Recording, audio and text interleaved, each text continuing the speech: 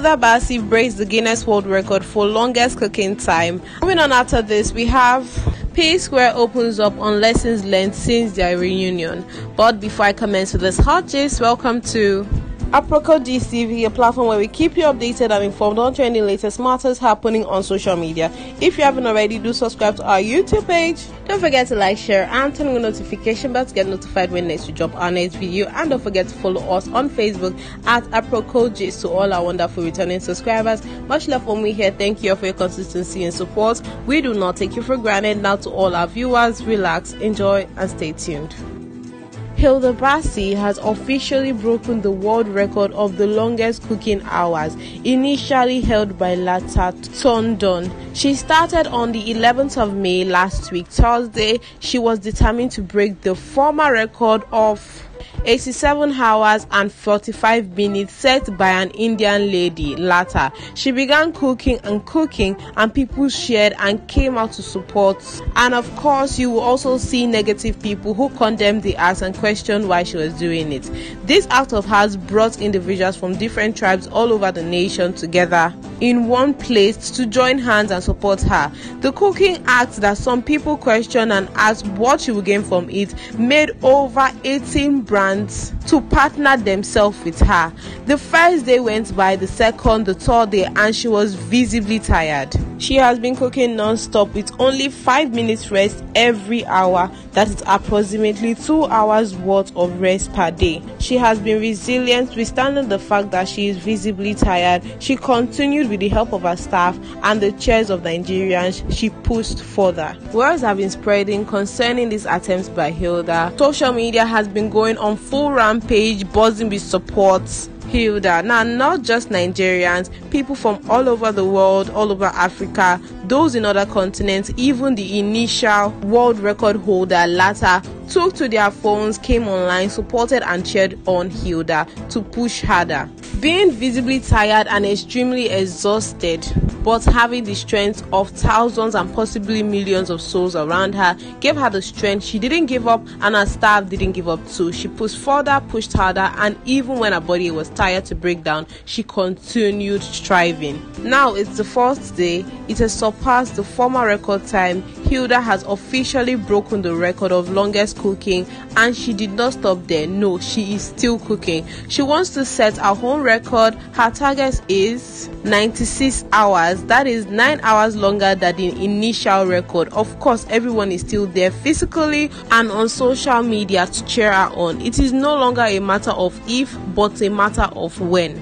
Here are some of the things you should know about Hilda and her Guinness World Record marathon cooking. First of all, her real name is Hilda Baci Effiong. She is a young Nigerian chef from Akwa Ibom State. She owns a food brand in Lagos called My Food by Hilda. She has been cooking for 4 days non-stop. She must stand to cook. She is not permitted to sit while cooking. She is not allowed to take coffee, stimulants, or any energy drink to artificially boost her energy and bodily strengthen her while cooking. She is allowed to eat food, drink water or fruit juice, and take glucose. The cooking is taking place at Amoral Gardens, Lekki, Lagos State, Nigeria. She cooks around the clock, no sleep, morning, afternoon, evening, and night. So it's 4 nights she won't sleep. She just have 5 minutes rest per hour, meaning every 1 hour she's entitled to just 5 minutes rest or break. That's an hour break every 12 hours. She gets 30 minutes break every 6 hours. She spends the 30 minutes in a medical van, which is just close by, within where she can nap, use the restroom, and also get a medical assessment or checkup by the medical team available on the spot. Whatever she cooks is shared to the people at the venue for free. She is not selling the food. She cooks different meals. She is at liberty to cook any meal she likes. There are no restrictions as to what she can cook or not cook. The world record title is about cooking within a time frame, not about what is cooked. As long as she is cooking, she is on track. Every meal cooked and every plate served is recorded, as she has cooked over 200 meals so far, which is almost 4,000 portions, if not more. She started cooking on Thursday and is expected to complete the target time frame by Monday today, 4 p.m. in the evening. She tagged the cooking project Cookathon, a phrase literally coined from the word marathon. She appears exhausted already, but the people around her are cheering her on to boost her morale. They are available with her as she cooks 24/7 even at night. Most of the items, ingredients, utensils, etc. used for this project are provided majorly by her sponsors, so the money expanded on this project is not 100% from Hilda or her food brand. Uber, one of her partners, is offering a 40% discount ride to the venue for people who wishes to join and cheer her up at the venue. Hilda's mom is also a chef. She owns a food brand called Calabar Sport. Hilda is 27 years of age. I must commend this young lady's effort because this is beyond extraordinary. The resilience, the consistency, the energy, and even the money, the financial asset that she had to put together to make this thing a success, it is beyond imaginations. During this past few months has been, will I say, a not so bright time for the country, but this occasion has not just only bring people from different tribes together who are all rooting for her success, and different celebrities who on a normal day you would pay millions to see, have paved the way for young people, for everyone in general, to believe in hard work and resilience, and you can achieve and be anything you want to be. All you just need to do is put in the hard work. In a blink of an eye, she has turned a role model, a queen, and someone we can all look up to and be like, if Hilda can do it, I can do it too.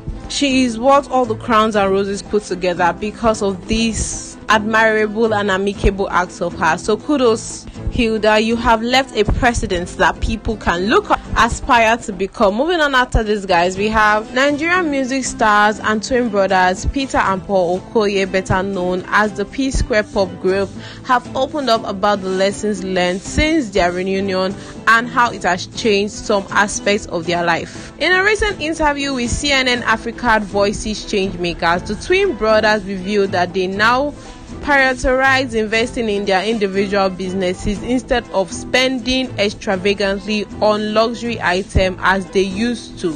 The pop star Psquare group split in 2017 after a disagreement over a role of their older brother Jude Okoye as their manager. However, they reconciled in 2021 and held their first headline concert later that year. Speaking about their reunion, Mr. P.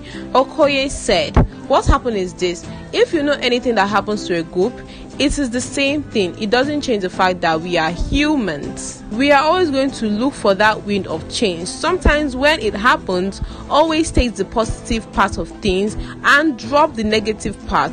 Why I say so is that I become more industrious." Peter also revealed that he has learned a lot from his solo career and has also invested in several companies. He added, "In the next year or two, I want to own the biggest casino in Africa. All of us are into real estate." Paul, on the other hand, stated that family issues, not music, were the cause of their 2017 breakup. Paul Rude Boy Okoye added, "Now that we are back together, as more money is coming in, I know where I am putting it, because then it was just wristwatches, chain, and now it's different. Fans of the singers have welcomed the brothers' reunion as their new focus on investing in their businesses." You know, as we grow older, we tend to make more wiser and informed decisions. That is exactly what is happening here with Peter and Paul. When they were younger, they thought that being a celebrity was more about looking lavishly, spending lavishly on wristwatches, cars, and the rest. But now that they are older, they know that setting and building a future for the ones coming after them, for their children, is what's most important. And that's why they have made the decision to invest more and enlarge their capacity. So guys, if you haven't already, let us know what your thoughts and contributions are in the comment section. Whatever your opinions are, do hit us up down below in the comment section provided for you.